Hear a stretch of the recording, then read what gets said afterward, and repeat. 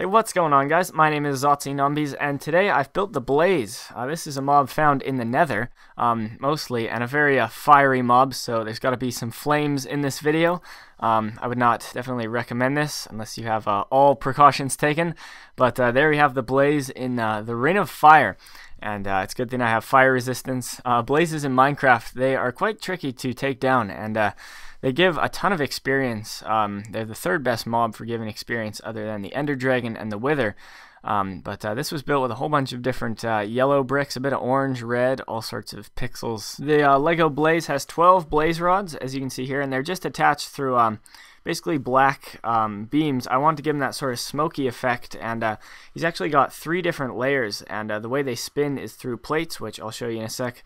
But that's here are the dimensions for the head. They're 8 studs by 8 studs, and then they have these plate pieces which allow the layers to spin, so you can get that nice blaze, I guess rotation.